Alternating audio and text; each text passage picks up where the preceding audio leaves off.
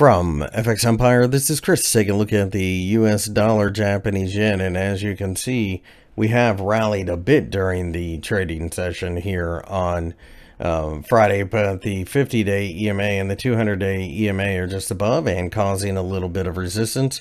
I think at this point we're looking for a little bit of a pullback, but I still believe that there are plenty of buyers underneath. This will be especially true if interest rates rise in America, and of course if the Japanese have to fight that rising of rates, which is exactly what they're doing.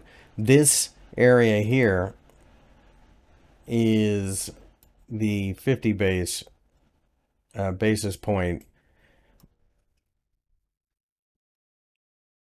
or 50 Fibonacci retracement level, 50% I should say, is right there, so that you can kind of see where we are in the big picture. If that's the case, then this double bottom might be worth paying close attention to. Ultimately, I do think that we go higher, but it's probably going to be more or less a fight higher.